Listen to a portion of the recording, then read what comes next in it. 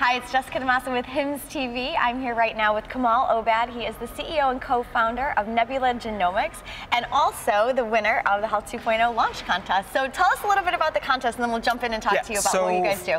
So for Health 2.0, they had 10 companies come on stage. We did a 3.5-minute pitch to an audience. And then at the end of it, they had an audience vote for what was the most interesting company. Okay, and you were it. Yeah, we were lucky enough to win. Okay, fantastic. So tell us about your very interesting company. So Nebula Genomics was founded last August. Not last August, August 2017. Okay. And we're building a data sharing platform. So we use blockchain to help you secure your health data and share it with researchers. We're building encryption tools so people can share their health data without ever having a third party download it. So what this means is you can have a researcher essentially run analysis on your genomic data, and all they get back is the results. They never actually see the plain text information.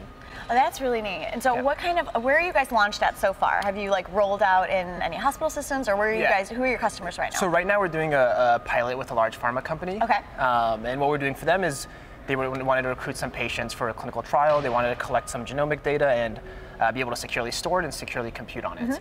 So that's the first pilot we're currently doing. We're working with some advocacy groups as well to build essentially community-owned databases where patients can come together, collect their health data, share it on some decentralized infrastructure, and have control of how it's being used.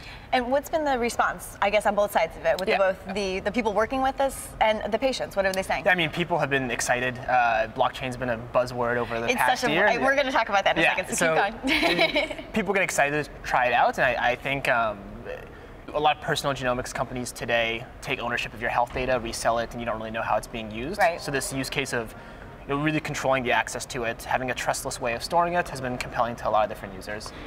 On that point of blockchain, I mean, I think we keep even hearing it here. People talking about there's no real good use case yet at a big scale for blockchain. So what would you say to that? So I have to disagree with that. Blockchain has good use cases. It's overhyped for certain things, but it has good use cases where you're trying to increase efficiency in a system, right?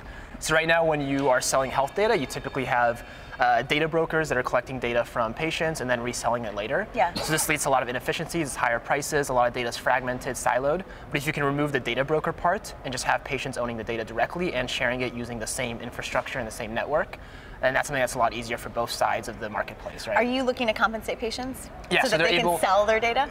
Yeah, so you can get monetary rewards for your data if you want. Okay.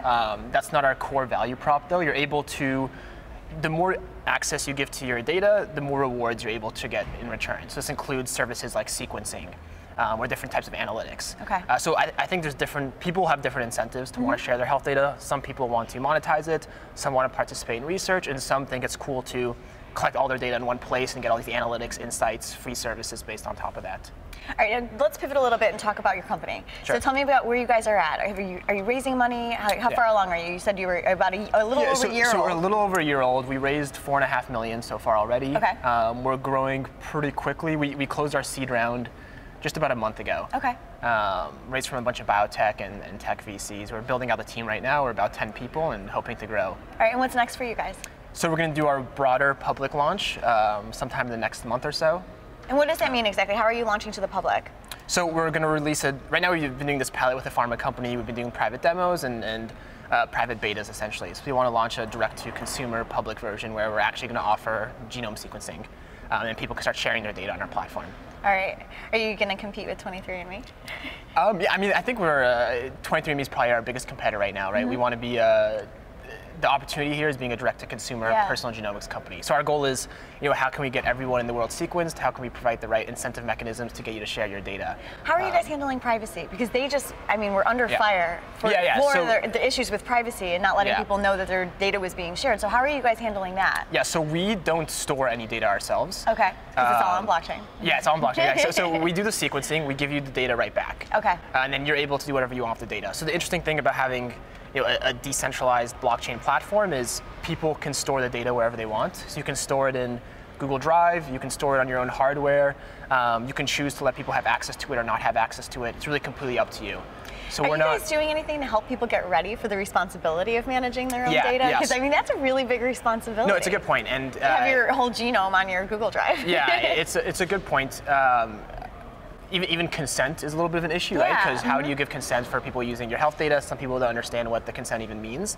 One of our co-founders, George Church, runs the Personal Genome Project, which is this nonprofit that has the goal of building this open source health database where they got tens of thousands of people to share genomic data and health data. So similar to what we're doing. Right. And they had these pretty stringent mechanisms to make sure everyone got the right consents and understood what's happening with their data, and we're employing something similar as well. So you have to demonstrate that you have an understanding of how your DNA can be used and what it's going to be used for. So you are doing a little bit in terms of education on the patient so we have side to educate people. Right. Yeah, on two fronts. For sure. One, to convince you that it's worth sharing your genomic data, why is it valuable, and two, what are the risks? Should you be doing it? What are the things to consider before you give someone access to your data? This is really exciting. Congratulations again on winning the launch contest. And it sounds like, I'm excited more so. I think about the use case of blockchain in healthcare that you're going to take in scale so that you can prove everybody that it works. Yeah, that's the goal. That's the goal.